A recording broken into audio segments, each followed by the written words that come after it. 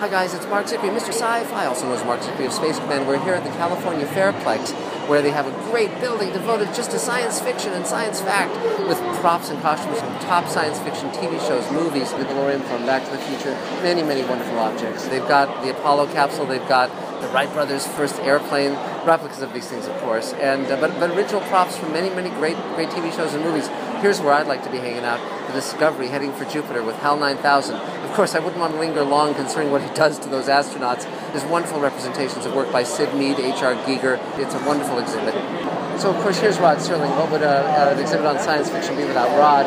I'm currently writing the new edition of the Twilight Zone Companion, the ebook edition, which will have a lot more information, new photos, all sorts of stuff. So I'm glad that Rod's included and remembered, and he'd be 90 if he were around today. It's amazing and wonderful how the dreams and visions of these great men of the 19th and 20th century, men and women, Isaac Asimov, Ray Bradbury, Robert Heinlein, Aldous Huxley, H.G. Wells, James Cameron, Kubrick, they're all represented here, Ray Harryhausen, and in fact they even have a quote from Nikola Tesla, where he's imagining in 1926 a time when you'll be able to communicate instantaneously with people around the world, see them exactly as if they were with you in the room, and carry a phone inside your pocket.